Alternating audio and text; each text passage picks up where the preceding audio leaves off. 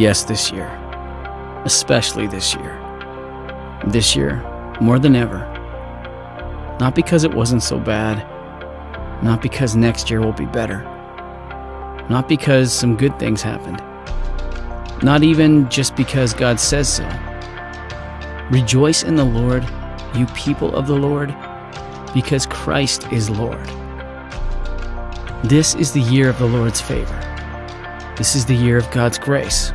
Again, we are still the redeemed, still ransomed by the blood, still furiously convinced, especially this year, that neither life, nor death, nor pandemic, nor lockdown, nor masks, nor isolation, nor anything else in all of creation can separate us from the love of God that is in Christ Jesus, our Lord. We will give thanks this year, not in spite of what was lost, but because of what cannot be. We'll rejoice in the Lord because we are the people of the Lord. Let's do more than count our blessings. Let's count ourselves among the blessed. I'll say it again. Rejoice.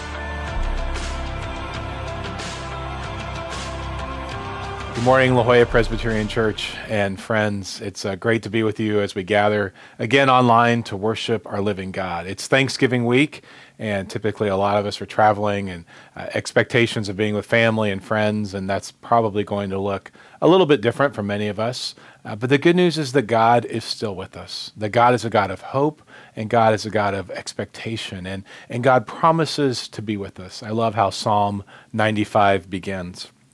Come, let us sing for joy to the Lord. Let us shout aloud to the rock of our salvation. Let us come before God with thanksgiving and extol God with music and song.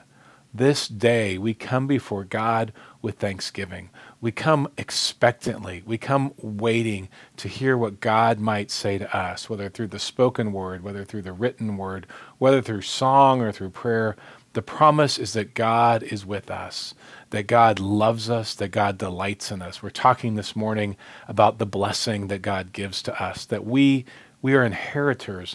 We inherit that blessing that God places upon us, telling us that we are loved, that we belong, that we are His. And so we gather to worship that living God. I invite you now to join with me in prayer. God, thanks for this day that you have given to us, a chance to rejoice in you, a chance to once again be reminded of the promise that you are with us. So God, would you comfort those who need comfort? We encourage those who need to be encouraged. Would you stand beside those who just need someone to be near them? And God, would you give us all that renewed sense of your joy and your peace? We pray and ask in Jesus' name. Amen. Well, good morning, church. We want to welcome you this morning to our online worship service. We invite you to worship with us as we sing praises to our Lord.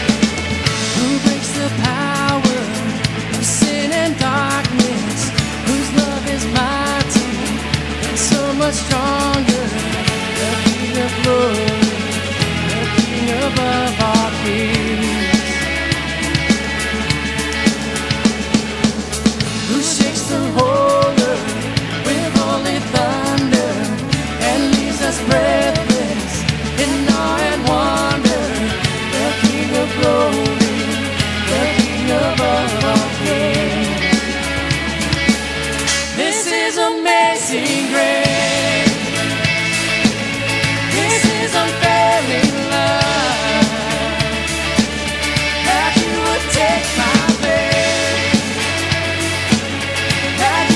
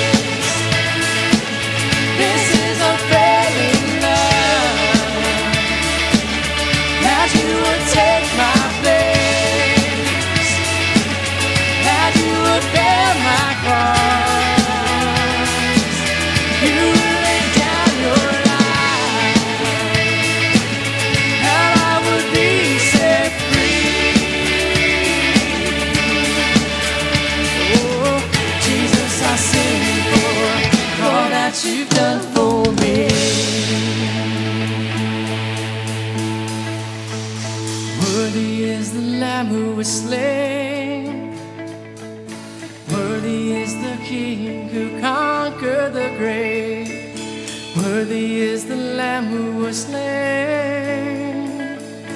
Worthy is the King who conquered the grave. Worthy is the Lamb who was slain. Worthy is the King who conquered the grave. Worthy is the Lamb who was slain. Worthy, worthy, worthy. Ah, this is amazing grace. This is a very love that you would take my place, that you would bear my cross. You laid down your life that I would be set free. Oh, Jesus, I thank you for all that you've done for me.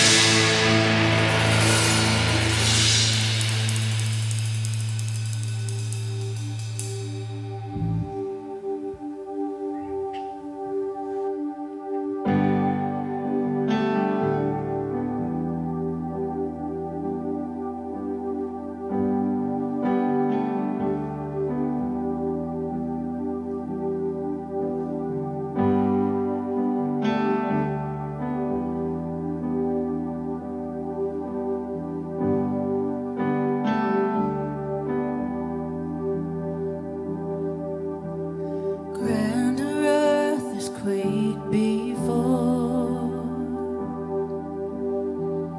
moved by the sound of his voice, and the seas that are shaken and stirred can be calmed and broken for my regard. And through it all, my eyes are on you. And through it all, it is well. And through it all, my eyes are on you. And it is well with me.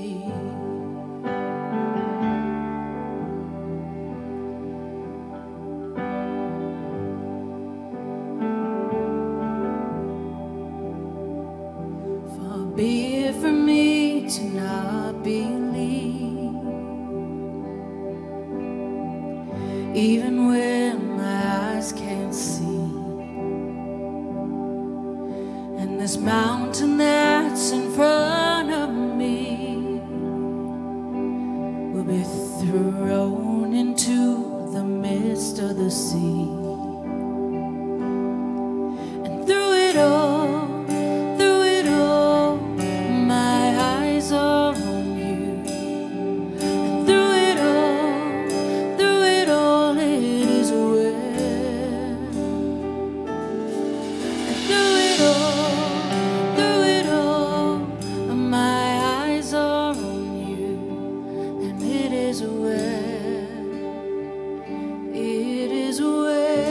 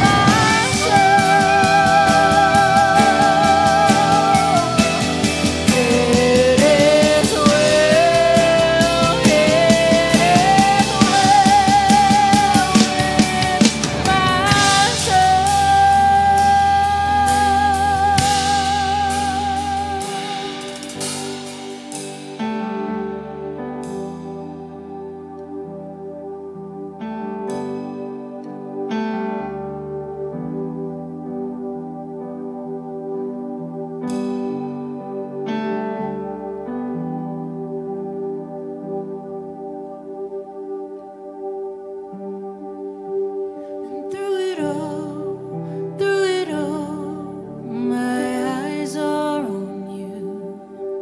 And through it all, it is well. And through it all,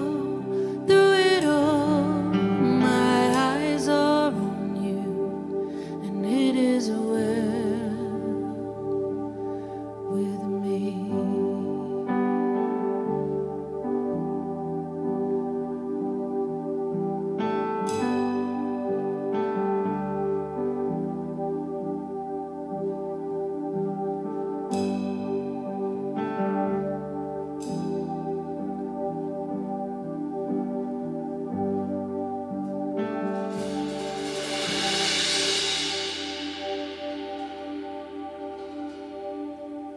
Good morning, church. I'm Cynthia, our Director of Women's Ministry. I want to welcome you to church online today.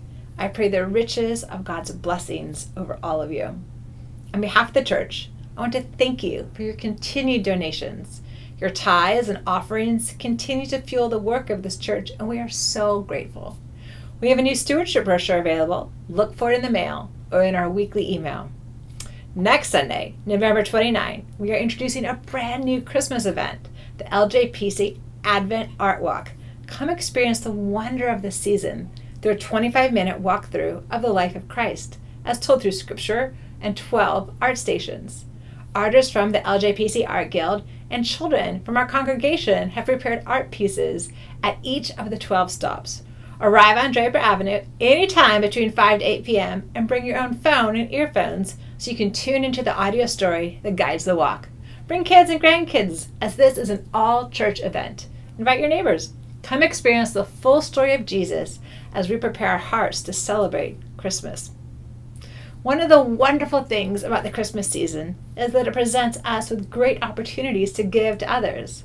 Our Mission Partners gift catalog is available now. You can find it online or check the weekly email. You'll find ways you can give or gifts you can give on behalf of others. Another way you can give is through the mobile blood drive on December 6th from 8:30 a.m. to 1:30 p.m. Sign up at ljpress.org/blood to attend. The Christmas season will be different than any past ones, and it brings up a lot of emotions. For those of you who have lost a loved one recently, we invite you to our Blue Christmas service on December 4th at 3 p.m., led by Pastor Scott. Please RSVP to the church office if you would like to attend. And ladies, if you're interested in joining the Women's Bible Study I teach on Wednesday mornings at 9:15, next week on December 2nd would be a great time to jump in. We have finished Romans, and we'll be returning to the end of Acts and then reading the prison epistles after that. You can jump in now and won't feel left behind. We are in person and simultaneous live Zoom. As we prepare our hearts to hear the Word of God, let's pray. Father, a lot of us are experiencing a sense of mourning and loss right now. Many of us have changed plans for Thanksgiving and are grieving the loss of being with family or loved ones this week. Some of us don't have kids coming home who usually do. We had hoped a vaccine would be out and things would be different by now. Jesus, you know the sadness in many of our hearts right now, and I pray that we would experience your powerful comfort in this moment, right now. Jesus, you are enough for us. Help us to experience contentment and peace from your Holy Spirit in our hearts, right now. Help us to find joy, to choose joy, and to look for ways that we can bring joy to others. We see a lot of sadness and some hopelessness around us. Empower us by your Spirit to represent your hope to others. As we open up your word right now, help us to turn our awareness towards you. Help us to clear our minds and to be present.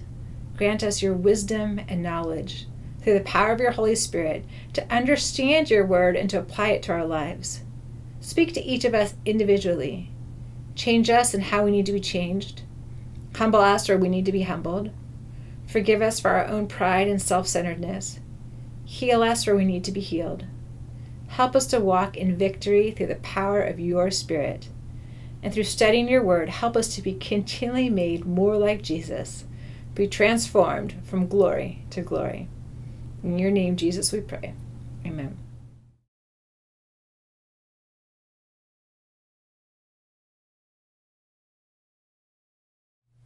Good morning, friends. I want to show you a picture. Isn't it beautiful? This is a place in the Middle East where Jesus lived. The Jordan River flows into it and fills it, but there isn't any place for the water to run out. Now that might not seem like a big deal, but because the water coming in is salty, the salt gets so strong that fish and plants can't even live in it. In fact, do you know what they call it? The Dead Sea.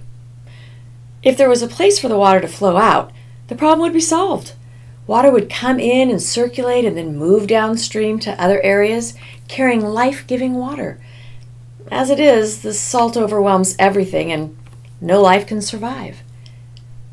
You know, the Dead Sea reminds me of what can happen to us when blessings pour into us, but there's no outlet.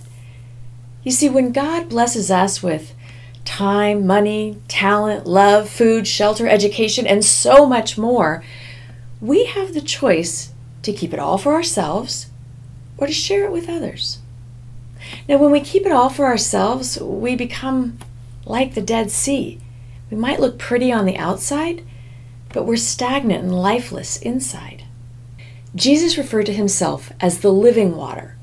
And in the book of John, chapter 7, verse 38, we see that he says, "Whoever believes in me, as the scripture has said, streams of living water will flow from within them."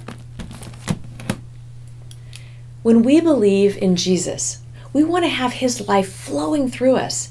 So how does that work? Well, we look at every blessing that God has poured into us, and after we thank him, we ask him, "What would you like me to do with this?" Sometimes you'll keep it all for yourself. Sometimes you'll give it away completely. And other times you might just share a part of it. When we are grateful for our blessings and choose to use them to bless others, we become like a river of living water. And I don't know about you, but I'd much rather be a living river than a dead sea. Will you pray with me? Dear God, you are the giver of all good gifts, and we are so grateful. Lord, would you remind us that these gifts are all from you to be used for your purpose, and give us a willing and cheerful heart when we use them to help others. We pray this in Jesus' name. Amen.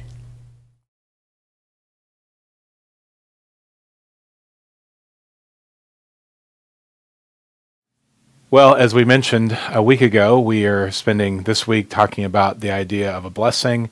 And then the following Sunday, we will move into the season of Advent.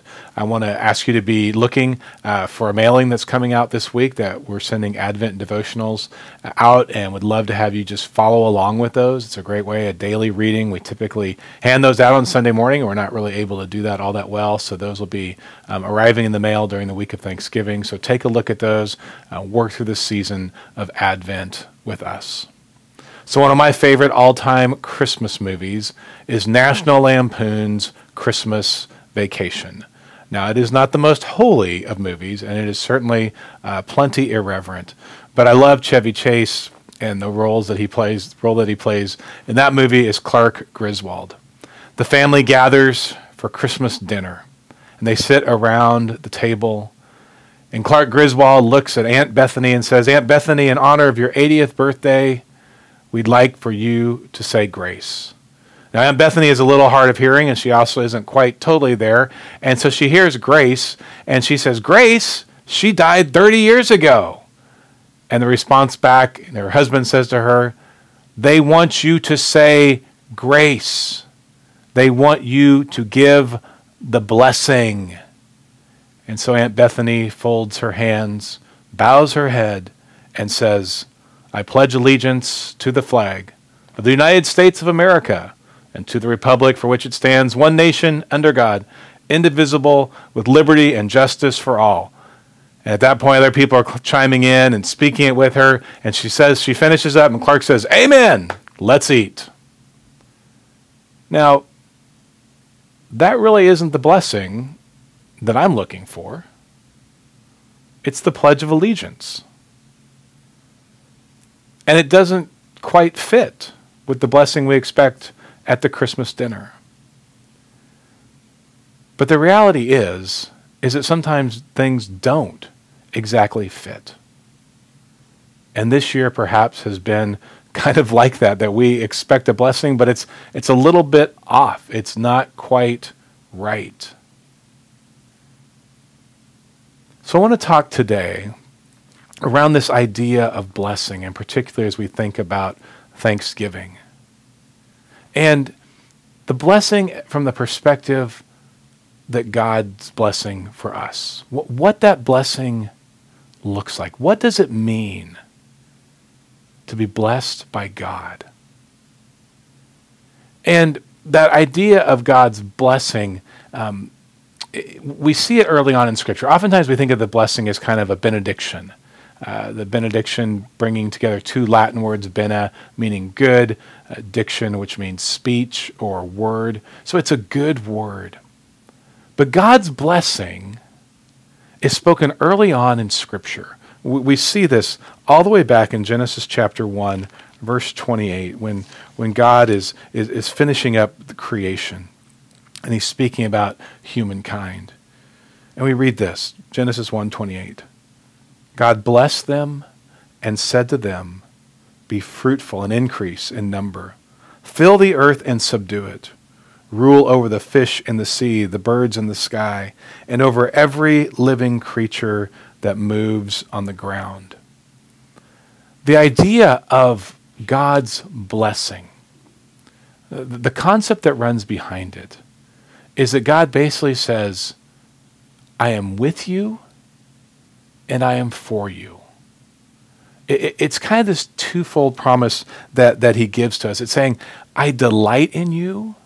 Like God looks around at his creation, he says, this is so good. I delight in this. But then he also gives this promise of saying, and I'm with you. I'm going to keep you. I'm going to hold you. And so this morning we're going to take a look at the blessing that comes from the book of Numbers, Numbers chapter 6, verses 22 through 27. It's sometimes called the Aaronic blessing. It's the words that God gives to Moses, who gives to Aaron, and then Aaron and the priests bless the people with these words. This is their benediction. It's the last thing that they would hear as they went out into the world, and it's why we still give the blessing or the benediction to this day. So this is Numbers chapter 6, verses 22 through 27. The Lord said to Moses, "Tell Aaron and his sons, this is how you are to bless the Israelites. Say to them, the Lord bless you and keep you. The Lord make his face shine on you and be gracious unto you. The Lord turn his face, his countenance toward you, and give you peace. So they will put my name on the Israelites, and I will bless them." So this is the way in which God says, I want you to speak my words over the nation of Israel. The reality is this. We all long to be blessed. We all long for someone to speak words of hope and encouragement to us. It's interesting that one of the first stories that we read about in Genesis is around the story of one who was not blessed by his father. You may remember that the story of Isaac, and they have twins of Esau and Jacob. And Isaac loved Esau, and he blessed Esau, but he never spoke a word of blessing over Jacob. And so Jacob eventually gets to this place because he never heard the word of blessing, where he tricks his father out of the blessing. And as a result of that, he has to flee. He has to flee from his brother Esau. He runs away from his family. He never sees his parents again. But all he wanted was his father's blessing. He wanted a word of hope and encouragement spoken over him that never came. We all long for words of blessing. And the great thing that Scripture teaches us, this blessing that comes out of Numbers 6, is that this is what God is all about. It begins with those words, the Lord bless you and the Lord keep you. we turn our attention to Psalm 121, we hear these words of how God watches over us, how God keeps us. As you listen to this psalm, listen for how often we hear the word watch and keep. I lift up my eyes to the mountains. Where does my help come from? My help comes from the Lord, the maker of heaven and earth. He will not let your foot slip. He who watches over you will not slumber. Indeed, he who watches over Israel will neither slumber nor sleep. The Lord watches over you. The Lord is your shade at your right hand. The sun will not harm you by day, nor the moon by night. The Lord will keep you from all harm. He will watch over your life. The Lord will watch over your coming and going, both now and forevermore. This God says that I am with you and I'm going to watch over you. I'm going to keep you. The Lord bless you and keep you. The second part of that benediction, the Lord make his face to shine upon you and be gracious to you. This idea of God's face shining like the sun. And if you think about, well, what does the sun do? Well, the sun reveals. The sun helps us to see. And eventually the sun brings its warmth to keep us and to hold us. And so the way in which this is described is that as the sun extends and its rays warm up the earth, so does God extend his love and his mercy. And then it concludes by saying, the Lord lift up his countenance and bring you peace. It's this incredible promise. And what I want to do, I want to track this idea of God's peace. And we're gonna tear through some scripture here rather quickly. But this is so important when we think about what God's peace looks like and how we hear it spoken of. It's talked about early on in Isaiah chapter 53, verse 5, when as this prophecy looks to Jesus. But he was pierced for our transgressions. He was crushed for our iniquities. The punishment that brought us peace was on him, and by his wounds we are healed. The punishment that brought us peace, the punishment that Christ took, brought us peace. This is what the blessing is saying. And then we turn over to Luke chapter 2, verse 14. After the birth of Jesus, the angels appear. They speak to the angels. We read this, "Glory to God in the highest heaven, and on earth peace to those on whom his favor rests." God grants us his peace. The birth of Jesus is talked, or the arrival of Jesus is talked about in Isaiah 53. Luke chapter 2, we get to hear the arrival of Jesus, the peace that he brings to us. And then we turn over to John chapter 14, verse 27. And Jesus now speaks words of peace. "Peace I leave with you. My peace I give you. I do not give to you as the world gives. Do not let your hearts be troubled, and do not be afraid." This peace that was talked about back in Isaiah, this peace that came true in the birth of Jesus in Luke chapter 2. And then Jesus says, "I'm leaving you with my peace, my wholeness, my completeness." It's that word shalom. This is God's blessing. But there's a problem, or perhaps there are several problems, and that is that sometimes we don't see that blessing. Sometimes we don't see the blessings that are right in front of us. And so I want to just spend a little time saying, sometimes we get distracted, we get too busy, we miss the blessings that are there. So I want to talk about that for a few minutes and help us to think through, what am I missing? I mean, I think about that in my own life, the blessings that are right in front of me on a daily basis that I don't see, that I don't always notice. I have an incredible wife who has been so supportive and so encouraging to me in my ministry and in our lives. She's been the true partner for what it is that God has called me to do and for us to do. We have two incredible kids that sometimes I take for granted. These kids who have faith in Jesus, who are trying to figure out how they can best serve the kingdom. I've been blessed with great parents who invested in me and encouraged me and helped me to become the person that I am today. I'm blessed by an incredible church. You all are amazing. It's such a great community. So many people that care. So many people who reach out and just say, Paul, how are you doing? Let's not miss the blessings that are right in front of us. Let's take time to slow down and remember the ways in which we have been blessed. So sometimes we miss our blessings that are right in front of us. The other thing though that I think about sometimes is we don't show gratitude until everything kind of works out the way we want it to. It's interesting that the Jewish rabbis taught that you need to say benedictions. You need to say good words when things go well and when things don't go well. And that's a hard lesson to learn. I mean, we love to praise God and give God thanks when things are going our way, but how about when things don't go our way? But the problem is if we only praise God when things go our way, that's, first of all, it's not realistic, but it also raises the bar so high of what it is that we will praise God for. But the rabbis said, no, even in the difficult times, you need to figure out ways to bless and to praise. Because their understanding was this, is that God is always at work. We recall the words of the Apostle Paul, Romans chapter 8, verse 28, where Paul speaks to that. He says, we know that in all things God works for the good of those who love him, who've been called according to purpose. We know that in all things God is at work. For those who believe, for those who have faith, Paul doesn't say only in the good things is God at work. He says in all things, God is at work. I've been reading a lot of Fleming Rutledge lately, and her writing has inspired part of what I'm going to be doing for Advent. And she says this about the life of thankfulness.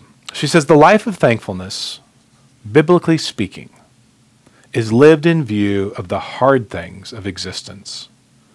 As the life of thanksgiving deepens, we discover that the more mature prayers of thanksgiving are not those offered for the obvious blessings, but those spoken in gratitude for obstacles overcome, for insights gained, for lessons learned, for increased humility, for help received in time of need, for strength to persevere, and for opportunities to serve others. She says there is a maturing that happens as we practice thankfulness, as we seek to bless, because we don't just bless in the good times. Well, the third thing that I've been kind of thinking about in terms of my own life and ways that I don't bless as much as I should, and I call it, this is what I call it: grumble less, praise more. Complain less, praise more. And I was thinking about this, and I remember the great Broadway show Hamilton. And you may recall there's this scene where Hamilton looks to Aaron Burr because Hamilton wants to get involved in the American Revolution. And he says to Aaron Burr, what must I do? And Aaron Burr says very simply, talk less, smile more. And I'm not saying we're going to talk less, because in order to bless, we have to speak. But I love that phrase of saying, look, you got to learn to smile. I mean, smiling is good for our health. They've proved that if we just seek to smile, it really does help us. But it's this idea of saying it's so easy to start grumbling. It's so easy to start murmuring. It's so easy to start complaining. And the text that really kind of frightens me around this idea is 1 Corinthians chapter 10, verse 10.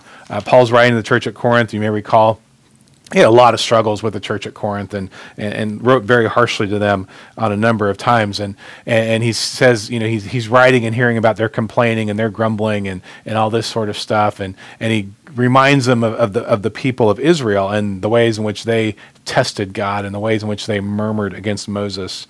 And then in verse 10 of 1 Corinthians chapter 10, Paul writes this, "And do not grumble as some of them did and were killed by the destroying angel." Yikes! Paul's like, you better show gratitude, because remember what happened back in Israel's day. They were grumbling, they were complaining, they were murmuring, and guess who showed up? The angel of death. Now, I'm not saying angel of death's going to show up if we grumble too much, but it's a warning to us of saying we have got to be thinking intentionally about figuring out ways that we can praise more and grumble less. Psalm 23, verse 5. David writes this wonderful psalm, and he says this: "You prepare a table before me in the presence of my enemies. You anoint my head with oil. My cup overflows." And what David is describing there is a life of abundant gratitude, a life that has been blessed. He looks at his cup and he realizes his head has been anointed. There's food on the table. And he says, and my cup overflows. But here's the problem, and we've talked about this before. Our problem is this. We think our cup's not big enough. We want a bigger cup. Lord, we want more. And we don't simply rest in what we have. Our cup overflows. Out of the abundance of the heart, a person speaks, is how Jesus described that. And so we need to say, Lord, let me be content with what I have. Let me see that you are still bringing blessings even though I don't fully get it or fully understand. And here's an important reminder in this text that we just looked at from Numbers chapter 6. Remember where the people were when God instructed Aaron to give this blessing to them. They were in the wilderness. They had left the land of Egypt. They were no longer enslaved. They were headed to the promised land, but they weren't there yet. And they were wandering in the wilderness. And it's in that place that God says, you need my blessing. And what I want to say to us today is some of us may feel like we're in that wilderness. We know the promise of the promised land. We know the hope of Jesus Christ. We know that we're no longer enslaved, but we feel like we're just wandering around. And God says, in the midst of that, that's when I'm going to bless you. That's when I'm going to make my face to shine upon you. That's when I'm going to allow you to experience peace. And I love that idea that even in the midst of our wandering, that God says, I still have a word of blessing for you. Okay, so I started with Christmas Vacation. Let me try and redeem my illustrations. Let's look at Mr. Rogers. Here's what Mr. Rogers said. The real issue in life is not how many blessings we have, but what we do with our blessings. Some people have many blessings and hoard them. Some have few and give everything away. The real issue in life is what we do with our blessings. Let's not hoard them. Let's give them away. So number 6, verse 27, and I want to wrap up with this because I think it's just such a great image to me. God says, so they will put my name on the Israelites, and I will bless them. They'll put my name on them. You see, you need to understand when the blessing is given, I'm not blessing you. It's God who's blessing you. And it's God who's putting his name on you. He's saying, you belong to me. I am for you. That word of blessing harkens back even to our baptism, where we are brought into the family, where we become a part of God's family. And God is doing the same thing. He's reminding us during the benediction that I'm with you. You belong to me. You are a part of my family. So what does it mean to be blessed? Well, I think it also means that we look for ways to bless others. That we look for other people to speak words of hope and encouragement over. That we walk alongside others and say, I am with you and I am for you. Because that's what God has done for us. And so this Thanksgiving week, let's seek out ways that we can do that. It's going to look different, I understand that. But who can we come alongside and bless? Who can we say, I see you, I know you, you are beloved? Because my friends, that's what God has done for us. So let's seek to do that for others. Pray with me, please. God, thank you for your love. Thank you that you have blessed us. Thank you that you keep us. Thank you that your face shines upon us. Thank you that we can know your peace. And God, may we receive your blessing today. And Lord, may we seek ways that we might bless others. We pray and ask in Jesus' name. Amen.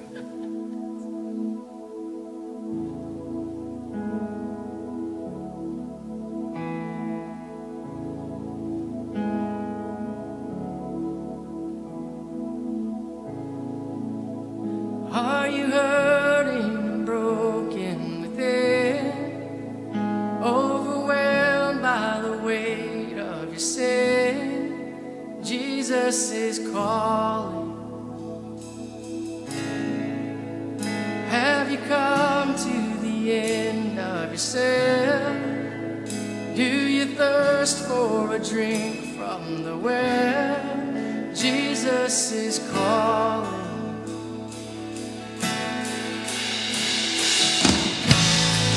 Come to the altar.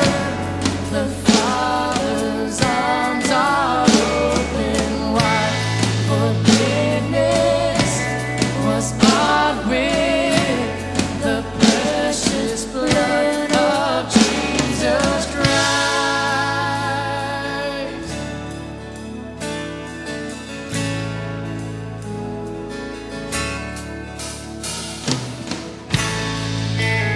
Leave behind your regrets and mistakes.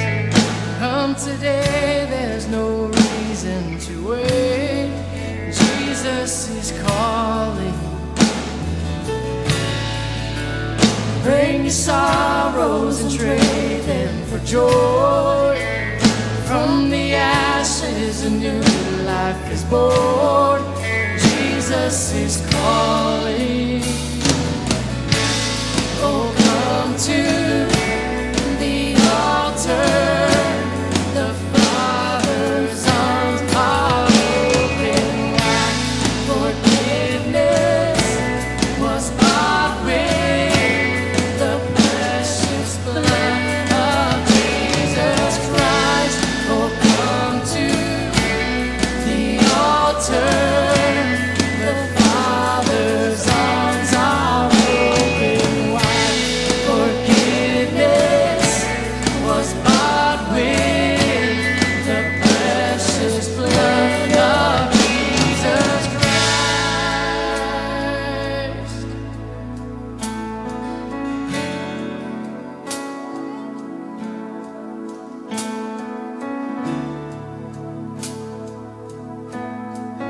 Oh, what a Savior. Isn't he wonderful? Sing hallelujah. Christ is risen. Bow down before him, for he is Lord of all. So sing hallelujah. Christ is risen.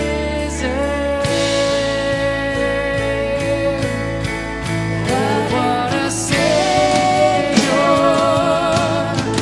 Isn't he wonderful? Sing hallelujah. Christ is risen. Bow down before him, for he is Lord of all. Sing hallelujah. Christ is risen.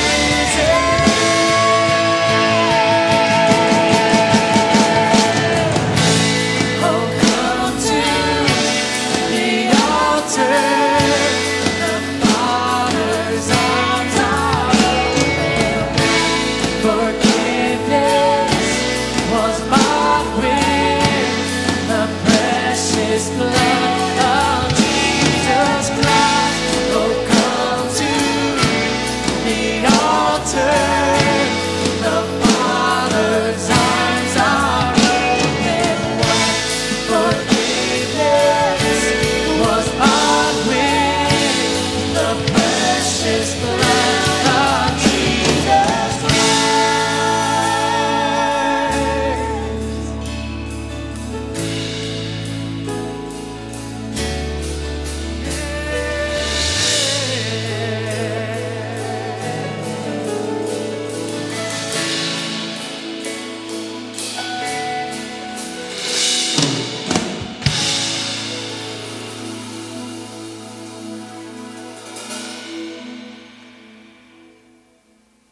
Friends, I want to wish you an awesome Thanksgiving week. And I want to end the sermon today by raising my hand and offering you the blessing that God gave to Aaron to give to the priests to bless the nation of Israel. Now may the Lord bless you and keep you. May the Lord make his face to shine upon you and be gracious unto you. May he lift up his countenance and grant you his peace, both now and forevermore. Amen.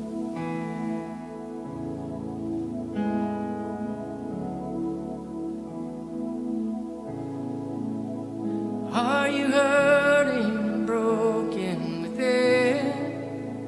Overwhelmed by the weight of your sin? Jesus is calling. Have you come to the end of yourself? Do you thirst for a drink from the well? Jesus is calling.